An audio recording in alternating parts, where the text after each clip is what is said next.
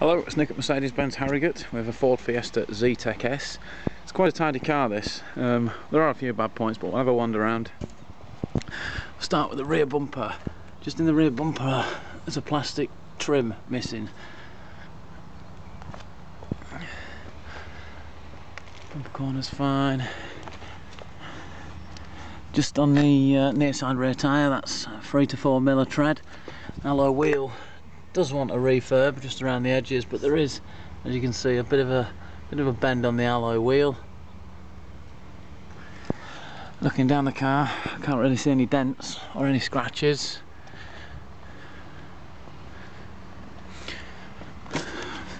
Mirror glass is fine, door mirror casing's fine.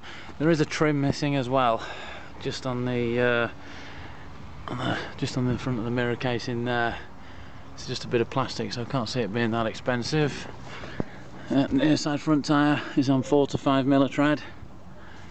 Some light scuffing on the alloy wheel, and again there is a tiny bend just in the alloy there. Bumper corner seems fine. There is just a bit of a mark in the lacquer, you can just see there, but that's in the lacquer, that, so I don't know whether a buff will improve that. A few touch-ins to do just on the bonnet. Bumper corner's fine. So the offside front tyre again is on 4 to 5 mm.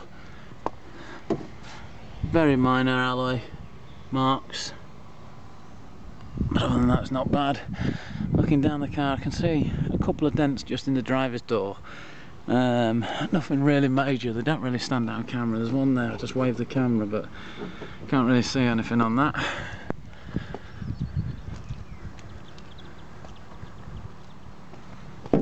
And the offside rear tyre, again 3 to 4 mm on there. Some very minor alloy wheel scuffs on there. Just on the offside rear bumper corner there is a scuff just there, and on the quarter there is a dent on the quarter. You can just see that stands out. So I'll have a look inside the car. Half leather trim. It's like a red and grey cloth there. There is rubber mats in the car. It's reasonably tidy. There is only one key for the car, so that's one key. I'll just start the car up.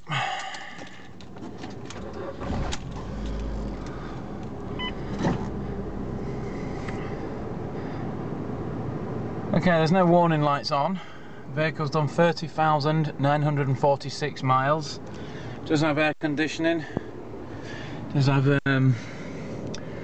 electric mirrors, electric windows, 5-speed manual. It is quite a tidy car, just wants the alloy wheels really sorting out, and the bumper corners there